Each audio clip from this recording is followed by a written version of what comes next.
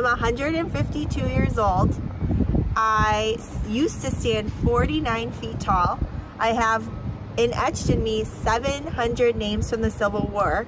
I used to stand in Franklin Park, but in 1913, the city moved me to a less populated area in Bloomington-Normal. Hi, I'm Adrianne Cornejo. I'm Casey Kearfott. And we are with Cornejo and Kearfott of Keller Williams in Bloomington, Illinois. And today we are going to be taking a ride around Briarwood. So Casey was just talking about this lovely statue here. It's the old McLean County soldiers statue. Yep, it's a memorial. And you can't see it, but if Paul comes a little closer, you can see all these names were etched in here. You can find the original, or this is the original. You can find the replica at Miller Park. Yeah. So, but it's really kind of cool, and it's weird because they just put it here and then someone built a house. So let's take a ride around the neighborhood so we can give you the inside scoop about Briarwood. So we are very close to Uptown Normal in downtown Bloomington. It's kind of right in the middle, Briarwood is. So it's probably less than a mile to each, which is great. And you're really close to the Constitution Trail here. So you could hop on the trail and get to either pretty easily. All the houses in here are unique and different. So there's not all just one architectural style. And a lot of them were designed by architect A.L. Pillsbury. Oh no, he only designed one, I'm sorry. 3 Briarwood.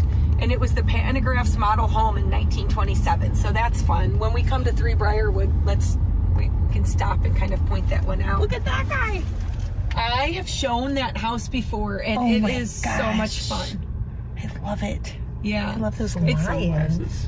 I know. So yeah, I've shown that one before when it was on the market several years back. I love it. It was a really neat house inside.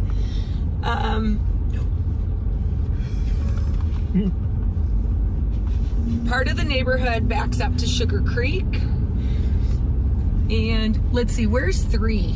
Oh, it's around. I'll take you. Well, wait. We'll finish talking about that one when we get up there. But yeah, basically this neighborhood, it makes a circle from Linden to Dawes, Norbloom, and Maple Place. So it's just like there's basically 2 roads that make like long U-shaped loops.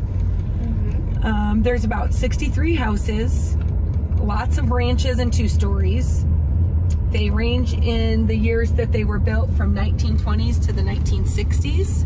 Majority of them were built in the 40s though. They range in price from $140 to $180. Tight squeeze. And close restaurants and businesses are Keg Grove, which is one of Casey and I's favorites. Those guys are great. If you guys have never checked out that brewery, do yourself a favor. Stop in there sometime.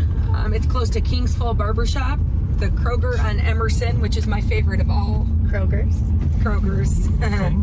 This is 3.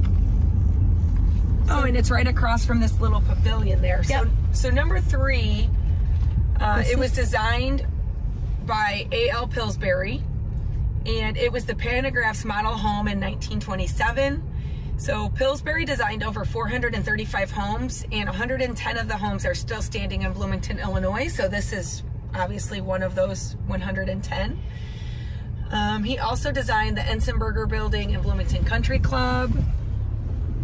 So it's pretty neat. Yeah, he's a really cool guy. And we'll, upcoming, we're gonna do a neighborhood that we talk a little bit more about him. Yep. And the schools currently it goes to District 87. This neighborhood goes to District 87. The grade school is Bent, and then BJHS and Bloomington High School. Yep.